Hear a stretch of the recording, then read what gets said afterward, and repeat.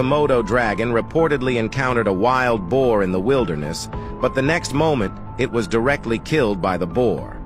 What exactly happened? Let's continue watching. It turns out that just a moment ago, the Komodo dragon found a wild boar in the wild.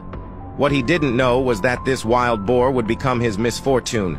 The Komodo dragon, who was already very hungry, immediately wanted to devour the boar. As we all know, the Komodo dragon's way of eating is almost like that of a crocodile.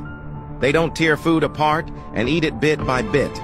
Instead, they swallow the entire prey whole. However, today's wild boar is quite large, almost the same size as the Komodo dragon. Although he has lethal stomach acid that can easily digest and break down the food he swallows, it also depends on the size of the prey. This big wild boar is obviously much larger than his neck. It kept turning its small eyes towards the photographer, perhaps knowing that if it doesn't eat the boar immediately, there's a high chance it won't get its share once other predators discover it. So, it plans to take the prey to a place without any other predators and enjoy it slowly. This place is an ideal dining spot for him, with many small stones that he can use to help push the food into his mouth. However, the size of this wild boar still exceeded his expectations. He couldn't wait to swallow it in one gulp, but to his surprise, no matter how hard he tried, there was no progress.